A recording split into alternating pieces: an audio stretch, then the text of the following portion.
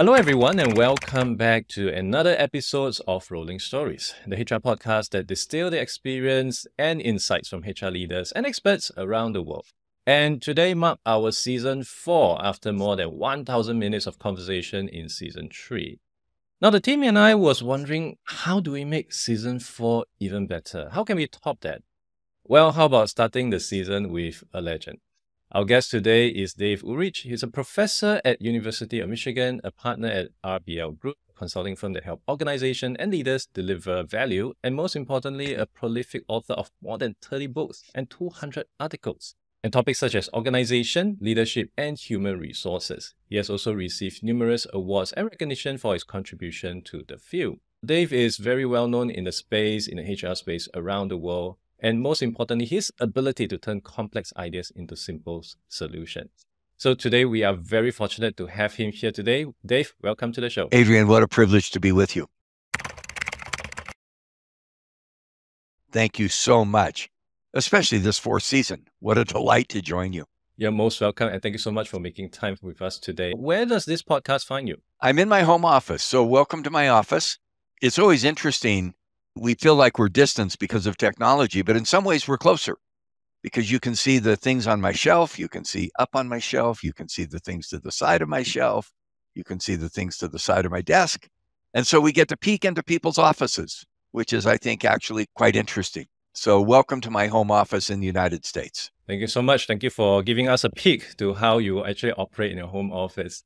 And I do understand that we have seen you in many different instances over here in Singapore. The last time you were here was in 2020. I'd like to touch a bit about your observation back then. But maybe let's start with something over the past year. Through a HR lens, what surprised you the most in 2023? I think HR has been around for a long time. It's not a new agenda. And coming out of COVID, which was such a shock to all of our systems, I think what people said during COVID is a people problem. It's a health problem. It's a morale problem. And the changes in 2023 have not gone away around the world. We've seen political changes. We've seen upheaval in the Ukraine. We've seen upheaval in the Mideast. We've seen economic upheaval. We've seen a huge amount of AI upheaval and technology. All of those continue that legacy of the people agenda, which I think COVID really highlighted. And so the question we used to have is, will HR get to the business table, mythical table? Will it be part of the conversation? That's no longer a question. HR is the conversation, people, organization, and it's staying. It's not a blip in COVID. It's staying because of AI, because of economic uncertainty, because of the political unrest, because of demographics. It's there and it's going to stay. And how do you then believe that HR leaders might be able to emphasize or leverage on those key challenges and opportunities that's brought about due to pandemic, due to the market situation? And I also want to ask from an Asia perspective, because I have heard many instances about how advanced or what are some of the things that HR could do in the business. But from an Asia perspective, would it be slightly different based on your observation when you were back in Singapore? The last time was in 2010. Are there any observable differences between HR? 2010 was one of my first times. Asia versus and I should just share that and I don't know if it was 2010 or exactly the date, but it was 15 years ago. I was doing a big session just so that you get a sense of who I am. And it was in front of a large group. And I happened to have gained weight. And at the first break, the young woman who was hosting me came up and she said, "Professor, you have big hole in your pants." So my first experience in Singapore is I mooned Singapore.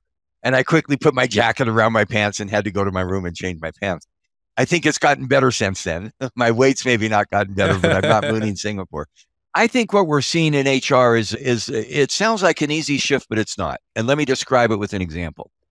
When I do a workshop, I love to start with the question, turn your name tent over and write down, what's the biggest challenge in your job today? And what HR people talk about today is hybrid work, skill-based organization, executive compensation. I looked at your extremely good sessions last year. You had great topics, leadership, culture, hybrid. And my comment is, when you walk into a room of business leaders, a board of directors, an executive team, a set of investors, don't start there. That's interesting. Start with the business. What do our customers need for us to succeed in the marketplace? What do our investors need for them to have more confidence in our efforts? And so my takeaway is what HR is learning how to do is to not talk about HR as HR, but about HR as a source of value for the business. So to make that concrete, if your listeners are listening and saying, what's the biggest challenge in your job today? And don't name a person. That would not be a good idea because that's political. But what's the challenge? It's culture change. It's leadership. It's hybrid work. It's skill-based organization. It's retention of good people. And then put behind it 2 words, so that. If I manage that change better, what's going to happen to my strategy? Will we implement a new strategy? To my customers, to my investors? And when we begin to start with the so that question, HR is no longer about HR. It's about helping succeed in the business. That's the mental shift and the practical application that I think in HR we've been working around for some time. And all the analytics, all the tools begin to support that agenda. It does sound quite like a simple solution, so that, and it sounds so commonsensical, but at least from what I've been observing, it has taken like forever and still ongoing for HR to adopt this so that mindset. Well, in your opinion, why do you think that's? I haven't listened to all of your episodes. They're amazing, but go back to some of your episodes. What percent of time did your guests talk about customers, investors, delivering strategy, making technology happen?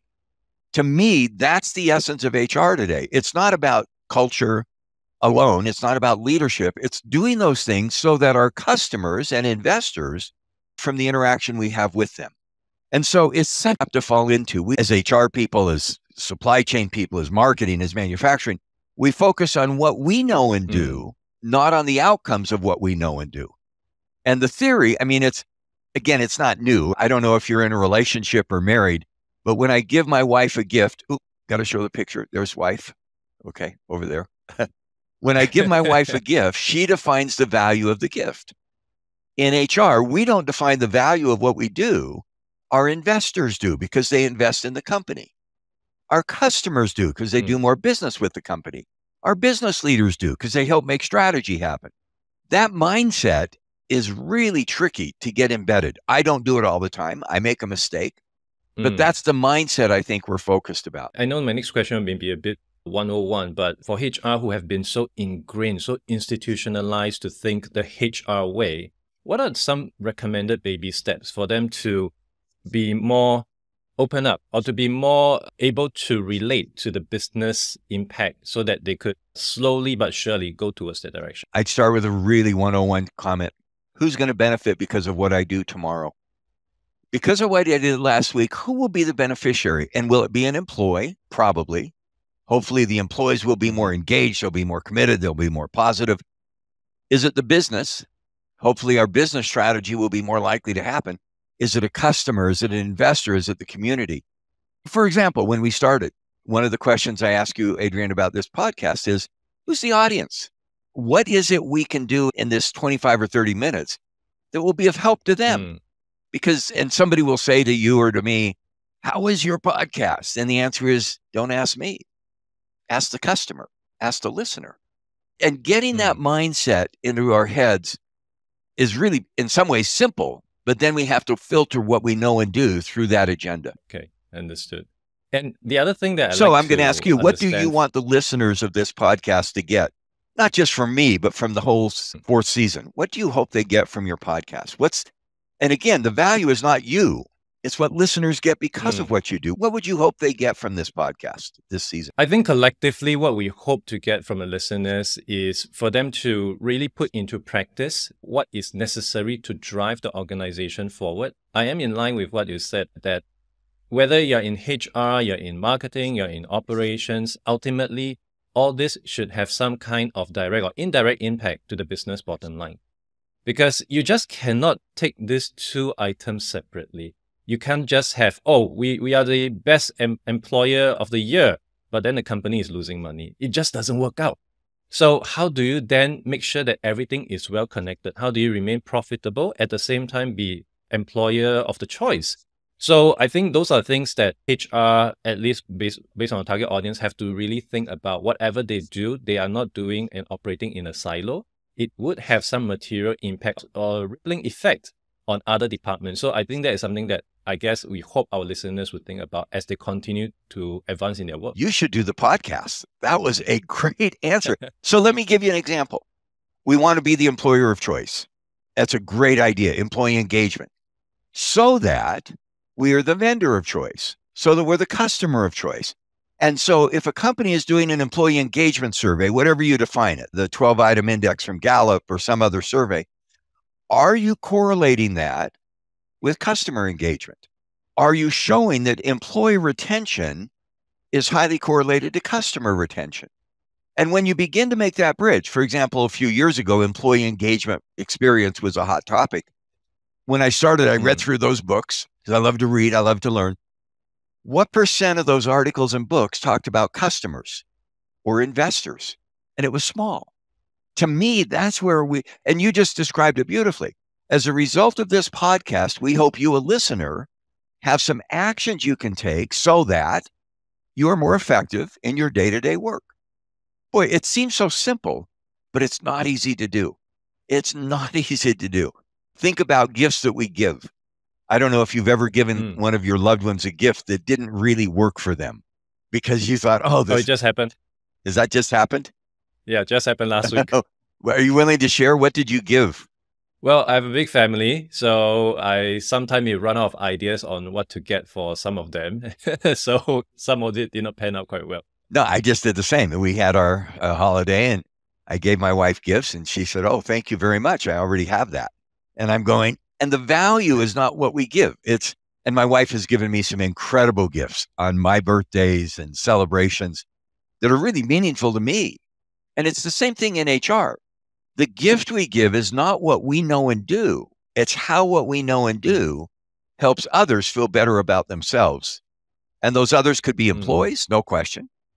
Could be customers, could be the business itself, its strategy, could be investors, could be the community. And when we begin to make that connection, then HR is not about HR. It's about creating value for others through the work that we do. Right.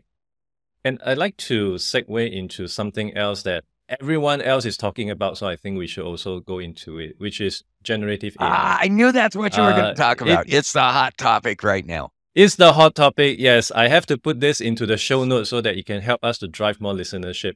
So Gen AI is something that I personally have been exploring over the past year. I only had a chance to see it over the past year. It came in only recently.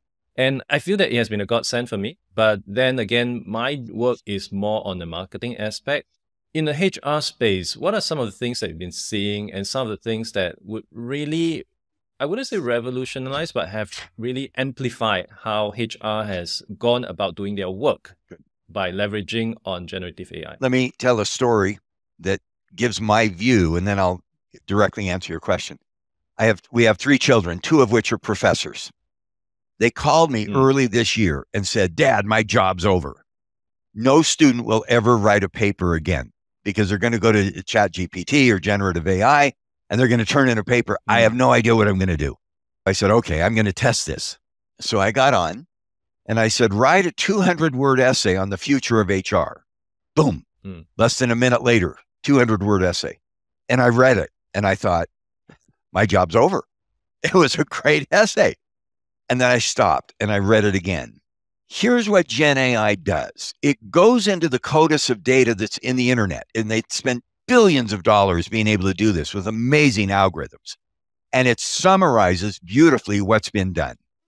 So when I read the 200-word essay again, I said, "Ooh, that's by Linda Grattan. That's by Ed Lawther. That's by Peter Capelli. That's by me."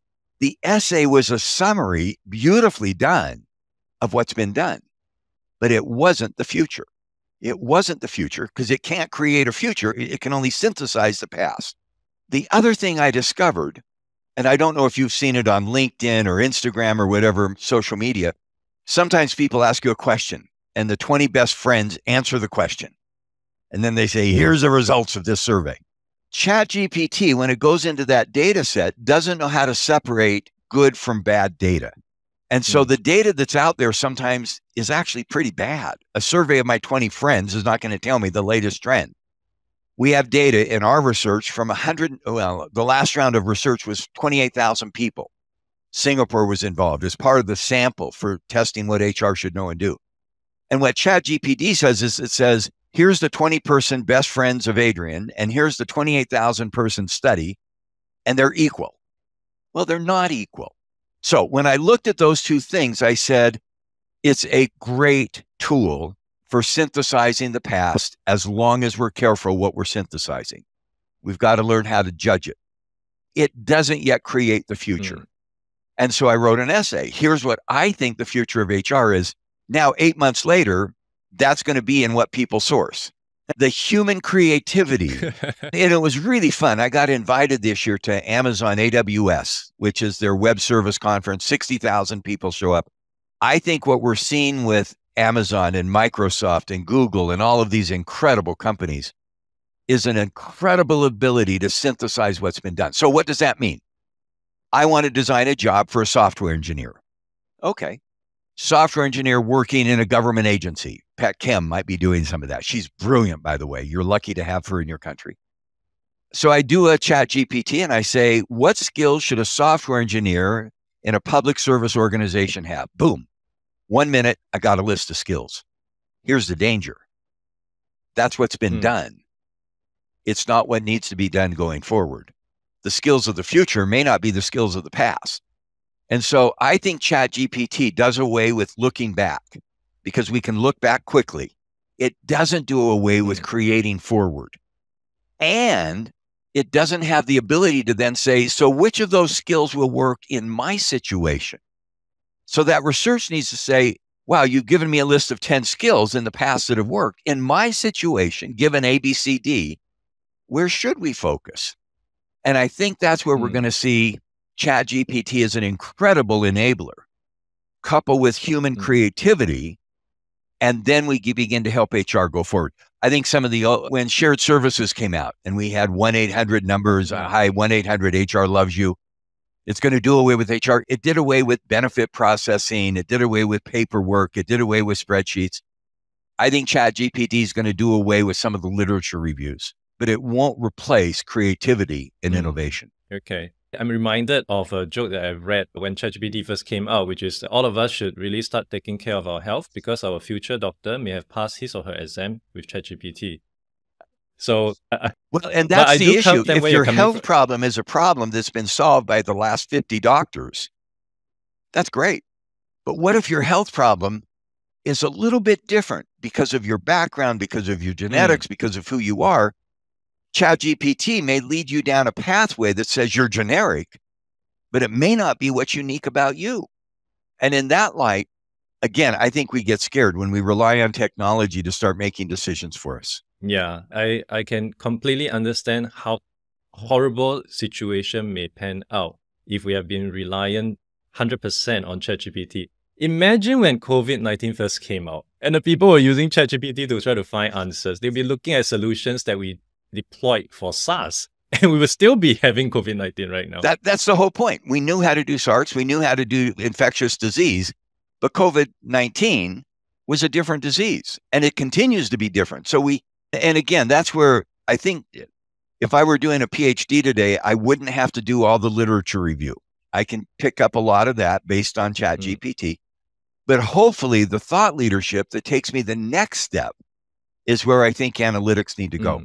And that's where I think analytics gets really creative. It says, think about your last season. I don't know how many episodes you had, but I glanced through them on the internet. They were amazing. How many episodes did you have last season? Last season, I think we have about 20 over. Yeah, 22 episodes. Here's the question I've got. You had 22 thoughtful colleagues share ideas about helping people and organizations succeed. Given my organization, and if I'm a listener, where am I? A public agency, a not-for-profit firm, an airline, I'm in Temasek, wherever I am. Which of those 22 episodes will give me the insights that will help me next year? ChatGPT won't tell me. That's going to require human judgment. And so having that cafeteria or menu, somebody explained it this way. There are 118 elements on the chemical chart, whatever that's called, with 100, and I'm not a chemist, but there's 118 elements. That's the cafeteria. That's the menu. Creates the objects, creates the lifestyle. ChatGPT is 118 elements. We then bring them together to create what's unique for my business. And that requires incredible human judgment. So I guess with that, it also means that some HR who may be concerned that ChatGPT or generative AI may take over their job could really be rest assured. But it doesn't mean that they are going to rest in their laurels. It still require a bit of using their own judgment to importantly look at how the context would have to fit in their organization, because this is something that I do see a lot, because I work with so many HR vendors, and every time I speak with a new prospect, it will always be, oh no, my company is different. My business is different, because it's true. Every business is different. So you can't just take one size fit all answers and expect it to work perfectly in every single situation. You should do a podcast. No, that's a great line. I mean, that's the point, is it's like picking a diet. I've had people tell me, Dave, to lose weight. One of my friends said, Dave, you need to run every day. Well, he runs every day. He runs 6 miles a day, and it helps him be physically fit. I have some problems with my legs. I can't run. And so I look at him and I say, running is a great move for you. It doesn't work for me. I have to find my way. I have to find my path. And I think ChatGPT lays out the options, but then we have to have the judgment. And it makes HR's job even more difficult. Wouldn't it be nice if there was a silver bullet or a quick fix that would solve all the problems? There's not. That's where our judgment becomes so critical, and where analytics, I think, get to be very helpful. And I also want to touch a bit on that, on analytics, because this is something that I have seen came up maybe a few years ago back in Singapore, and is still growing. We don't really have a lot of companies that is still applying analytics, but it is something that more companies are looking at with a very keen eye. How is it being practiced, at least from your side of the world, which I believe there are a lot more bigger organizations? What are some of the better practices when it comes to analytics? Because for many HR people that I speak with, to them, it's like, again, okay, yeah, we know that we are going to have these attrition numbers, we're going to have this, we're going to have that. And that's it. It's just like, okay, reading a line from a textbook. But how do they make sense of all this information? How do they try to link it up with whatever is happening in the market, in the business? How do they even look at this data from a very good perspective? First of all, let me go back to something you've said now, I think 3 times, which is so important. We talk about Asia Pacific is different from Africa, is different from Europe, is different from North America and Latin America. One of the things we're learning is that good managing people is the same in many ways across the world. Think about the Jamaican bobsled team. They went to the Olympics and they were the best bobsled team in Jamaica. Eddie the Eagle, a British snow jumper, went to the Olympics as the best snow jumper or skier in Britain, but he didn't win. I think big companies anywhere in the world, and that would be a Temasek, Singapore Airlines, anywhere in the world learn from each other. And now there are obviously differences. I love the differences when I come to Singapore. Some of my friends are always give me food, and it has a different flavor than food in Latin America, than British food, than American food. The flavor is different, but the 4 food groups are still the same. Okay, having said that, I believe analytics has gone through 3 phases. Phase 1 is benchmarking. How do I compare against somebody else? And so we love to say, what's my turnover rate in fast food? Because fast food has a 70-80% turnover rate. How do I compare with somebody else? We did a book about that. Phase 2 of analytics is best practices. We love to say in analytics, who's the best at culture, leadership development? And we love to, all the books behind me, we love to say, here's the best practice. Level 3, benchmarking, best practice, is predictive analytics. Why are they a best practice? What makes Unilever good at what they do? What makes Singapore Airlines the world's leader, or Changi Airport the world's leader in airport satisfaction by passengers? And they are.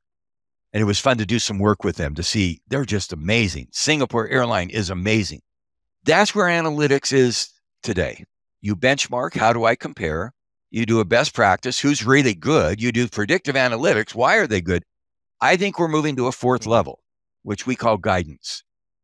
What do they have to be good at in the future to succeed? Singapore Airport has to continue to improve.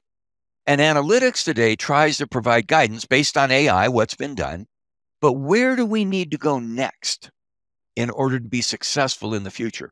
We call that an organization guidance system, which says, am I connecting my investments? For example, if a company says culture, leadership, hiring people, training people, paying, well, let me give an example. There's a retail firm, global firm. They convince their executives that managing human capital mattered. Okay, that's an easy, you convince, yes, this is important. And the company said, we're going to spend hundreds of millions of dollars. Woo, that's cool. Then comes the most important question. Where do you spend it? Are you going to spend it on compensation? Are you going to spend it on training? Are you going to spend it on leadership development? Are you going to spend it on building agility? Are you going to spend it on technology and AI? To me, that's guidance. If you say, here's the outcome we started with, customer, investor, we want to get those better. Here's the dial on managing our human capital and our human capability investments. How do we turn those two dials to succeed? That's where analytics is headed. Benchmarking is terrific. How do I compare? Best practice is terrific. My friend runs. It's a great practice to manage his health. Predictive analytics, what works for him? But then guidance, what will work for you given the outcomes you care about? We haven't cracked that yet, but that's the direction where I hope analytics is going. So if I'm listening to this podcast, I go, what guidance could I give my executives? Where could they invest so that we deliver the outcomes, that we as a company care about? And if I can begin to give guidance on, that's the secret sauce where we're headed. Yeah, I would imagine that would be a secret sauce. People will be willing to pay a lot of money for that because it's literally telling someone, okay, you're in a casino, go to that table, you're going to hit blackjack. I love it. Which is very hard for someone to make the judgment call on, which is, again, also something very hard for ChatGPT to tell you where the answer is. And again, I was talking to somebody in private equity and asset management, which is HR on steroids. And we see more of that private equity. We see that asset management. And he said, if you can improve our success rate 3 to 5%, so we're not saying guaranteed, we guarantee you'll win the slots. But if we can improve a percentage of increase, that's huge. That's the work we're trying to unlock in the next year in analytics. Awesome. With that, this has really been a lovely conversation with you, Dave. Very thank you for your time today and to share with us your insights. I do understand that we'll be seeing you again in Singapore. Could you share a bit more on that? You bet. One of the coolest things, there's almost every country in the world today has an HR federation. Go to the less popular countries, Iraq, Iran, Switzerland, the UK, Finland, the US, Argentina. They're all part of something called the World Federation. The World Federation, and I don't know the rest of the name of HR people or whatever. Every 2 or 3 years, they have a conference. In May, it's in Singapore, being hosted in Singapore.